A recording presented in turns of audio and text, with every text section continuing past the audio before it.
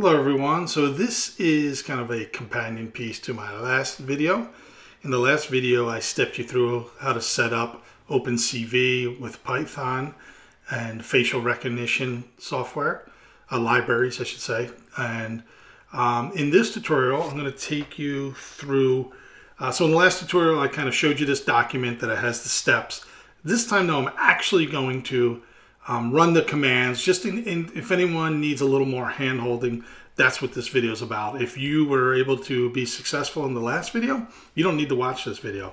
But this is, I'm going to actually put these commands into the command line and show you how that looks when you run it. All right. First thing you need to do is make sure you have Brew and Python 3 installed on your computer. To check to see if this is already installed, you can open up Terminal. So I'm assuming if you're watching this video that you know that Terminal can be found just using Spotlight or under your Applications folder on your Mac.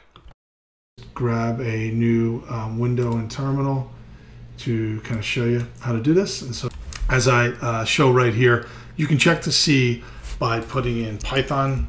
So you want to have at least Python 3. Python 3 and above is recommended, so you can tell that by typing in Python 3 -- version, and there we go. We got 3.8 on here. So you can go through these steps, and if you run into an issue, if you have like 3.8 or 3.7, it should work okay. I've done this actually installation a bunch of times, and every once in a while I'll run into an issue if I don't have the latest version of Python. At this moment it's 3.9. Could change though by the time you're watching this. So you could use this link provided here, which will be in the description. Just click on that, go ahead. It's a simple download to download Python. The other option is you could use the brew command and do brew install Python, and that will install it just the same way. Either option works. So I just want to note that the link to the Python download and or using that brew method to install Python is only necessary if you don't have a 3-point-something version, or if you find that you don't have the current, like 3.9 is the current right now, and you go to run the libraries and you get an error, then you might want to come back and install Python by one of those two methods, whatever one you find easiest. That's it. And actually, you're going to want to use Brew a couple different times. We use Brew and pip3 to install various libraries for this tutorial. So if you try to use Brew and it's not letting you, then you're going to make sure you have to have either Xcode installed or the Xcode command line tools. If you have Xcode, you should have the command line tools by default. Just another note, even if you have Xcode, it's not a bad idea to install the command line tool just to make sure you have it, because a lot of good features come with that for installing various libraries for this tutorial and other things you may want to do. So I would go ahead and just go through that process. I'm going to show you what that looks like now. Let's go ahead and run it by putting in the command line tools. I'm going to hit install and hit agree. And that says an hour, but it should be much quicker than that. Hopefully that'll go down, but I will fast forward to the end of this. Yeah, now we're down to 4 minutes.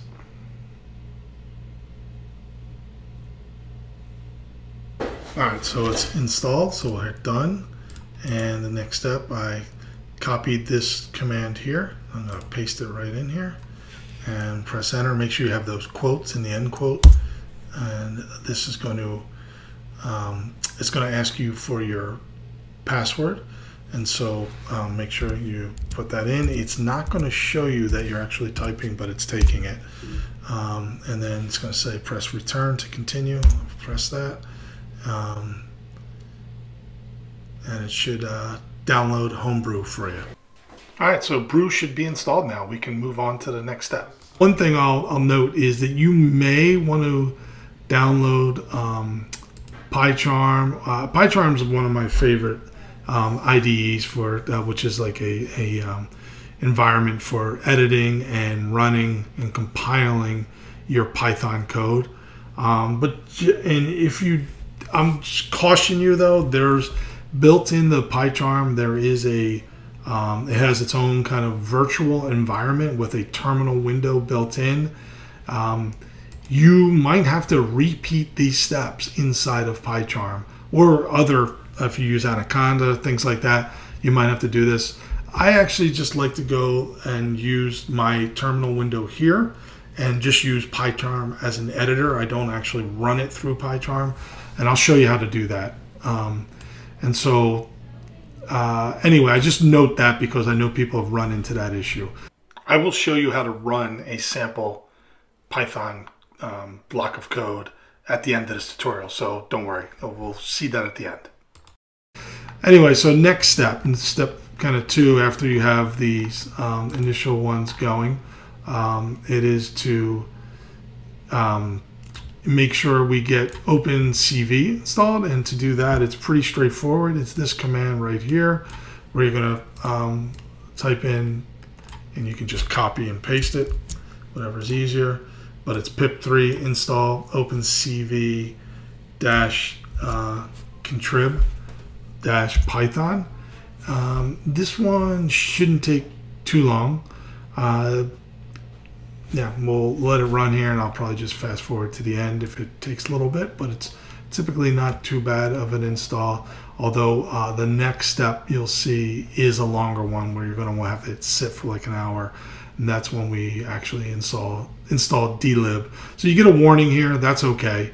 You may or may not get a warning if your version is up to date, but I'm not going to worry about that right now. And so anyway, we can actually test this out now. We could type in Python 3, and now we're actually in Python. This is actually like a in-terminal editor, so I can actually like type code and run it here, but we just want to test to see if import CV2 works, because CV2 is OpenCV basically. If this gives us if we get to the next prompt without an error, we should be good to go. And it looks like it usually would have had an error by this point. Yeah, we're good. So it gave us this prompt, and that means we're good. You don't really even need to do this next part, but we can do cv2 __ version, and 2 more underscores, and it just shows us that we have the latest version. So that's great. I'm going to hit Control D to get out of that. And so now we can head to the next step, which is to install dlib, and then after that we're going to install the face recognition library. And so to install dlib, you need to install a couple supporting libraries. So we're going to do pip3 install pillow. That's pretty quick install, that works well. Then we'll do pip3 install imutils. We will use this in the code when we run the face recognition code. So that's a quick one. To install cake. All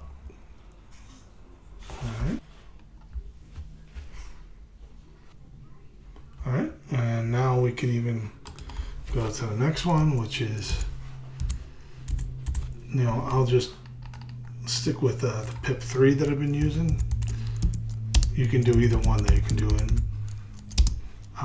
brew or pip3 to get dlib.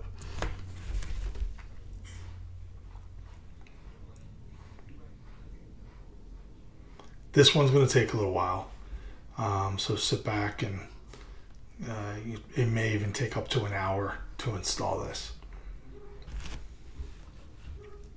dlib is now installed, so we're ready for the last thing, which is this one here, to install the face recognition library. So copy that. I'm going to come in here, paste that in, hit enter. This shouldn't be as long as dlib. Dlib is the only one that's really takes a while. That and the command line tools are the two probably biggest downloads that you have to do during this process. Yeah, there we go. So that wasn't too bad. And then, so we're ready now. We should have everything installed to go ahead and run the sample code that will demonstrate how the face recognition works with Python. So this is kind of under the face recognition library on GitHub. It's a sample code they provide.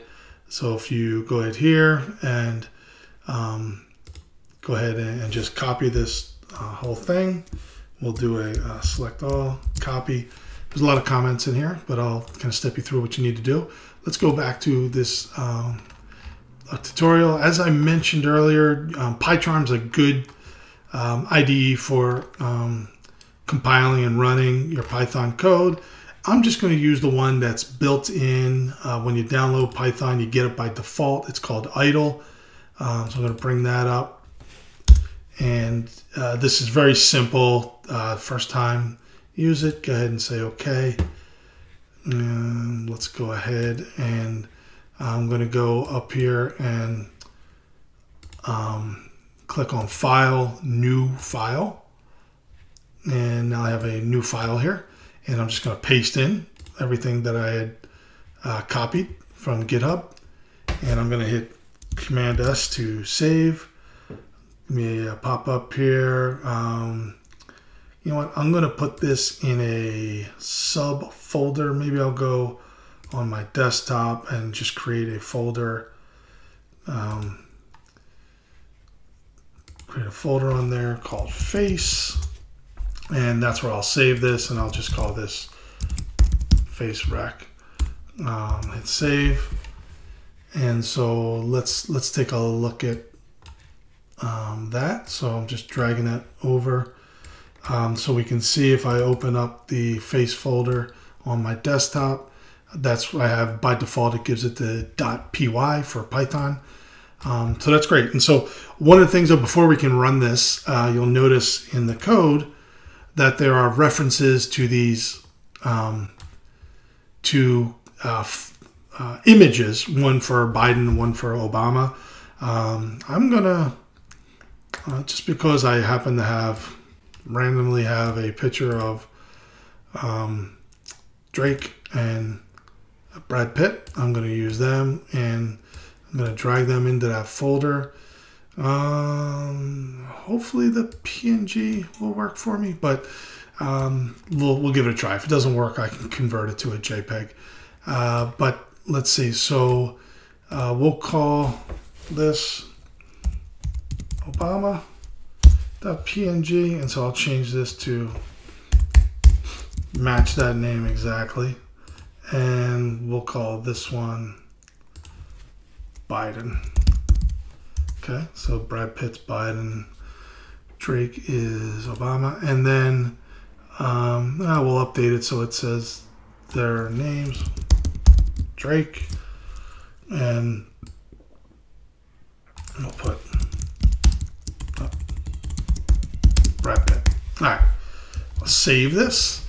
And so, all right, so we have to navigate to this folder, and so I'll CD to desktop, and then CD to face, do an ls, yes, hit OK, and that shows all the files that are there. That looks good.